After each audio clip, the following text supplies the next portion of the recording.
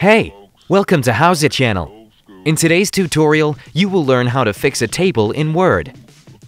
We will make sure the table stays in one place and one size. Open the Word document you need. To fix a position of the table, select it and right-click on the table. Choose Table Properties. Click on Positioning in the new window and uncheck Move with Text. Click OK. Let's try to put in some text. As you can see, the table is not moving. It has the fixed position now. Let's move on to the size of the table. Select and right-click on the table. Choose Table Properties. Click on Options and uncheck Automatically Resize to fit contents.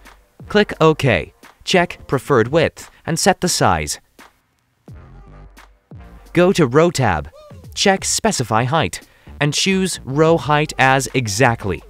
Set the size. Go to Column tab and set the preferred width size. Click OK. Put in some text. Everything works. Thanks for watching the video. Please like it and subscribe to our channel. We upload new tutorials every day.